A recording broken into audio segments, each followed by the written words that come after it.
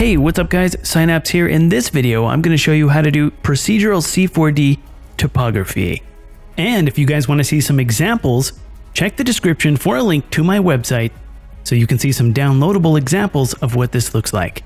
The reason that I wanted to learn this method was I came across this really cool video in Call of Duty Black Ops 3. I noticed they were using this procedural method and I was like, how did they do that? So I did a little bit of research and I came across some tutorials. And by the way, I learned this method from Grayscale Gorilla, and they were inspired by Lee Griggs, who does some amazing procedural work in Maya.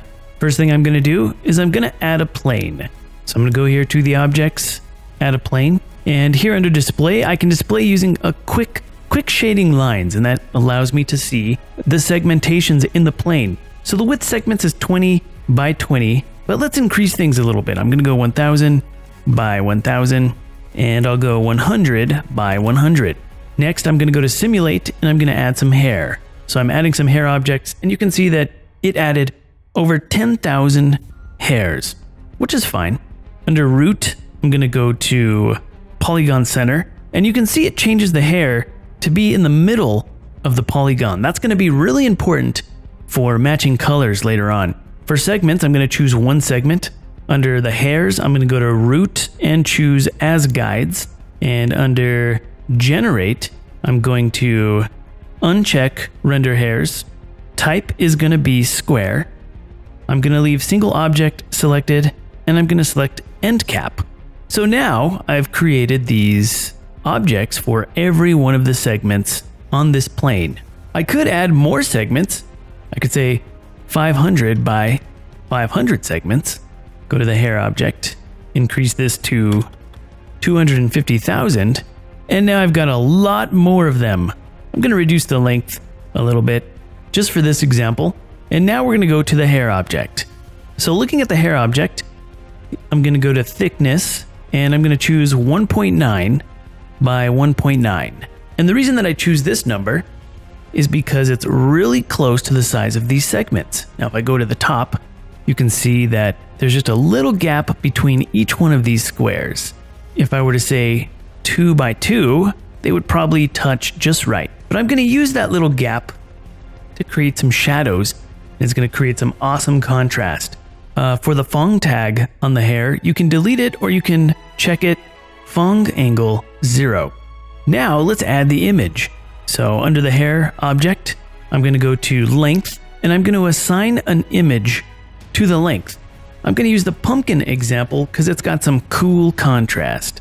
So once I add this to the length, the image is pretty dark. So you can see that the length of these hairs, or cubes, is really low, except for in the center where there's a lot of brightness and you can start to see the outline of the face.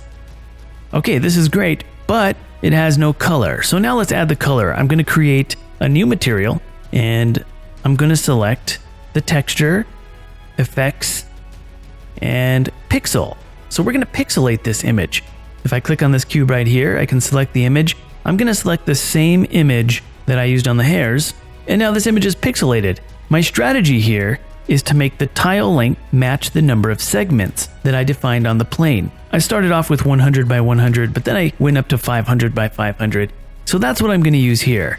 Okay, so first thing I'm going to do is I'm going to select the plane and then I'm going to drag the material onto the plane and I can see the image appears and it's pretty close to how we would expect it to appear, but we're not quite there yet. First thing I'm going to do is I'm going to change the projection to a flat projection. So it looks a little wonky here, and if I switch to texture mode, I can see that it's not quite in the right orientation. Also select enable axis modification.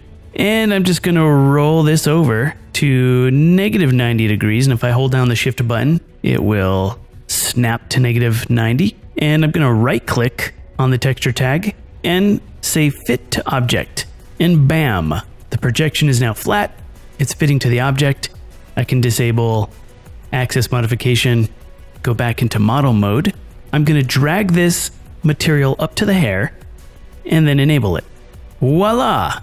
There we have it. So there's a couple of things that you can do to make this look super cool once you have your image matched up to the hair and everything is all set up. So if I just render it the way it is now, we get a pretty cool effect because the material has a lot of reflection on it. I choose Beckman, roughness 10, reflection strength about 50, strong specular. You can play with these to get the look that you want, so it gives it a really reflective look.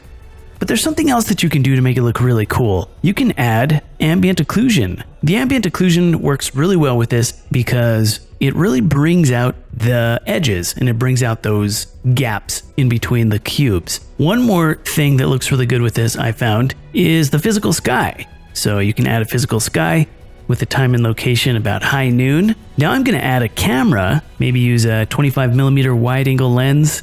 This should give it a cool effect.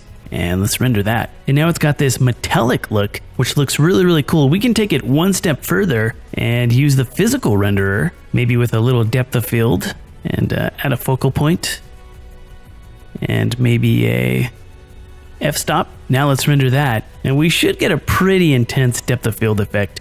That's it for this video. I hope you enjoyed it. If you enjoyed the video, please subscribe to the channel, please give it a like, and let me know in the comments what you think. If you want to download this project file, check the description for a link to my website.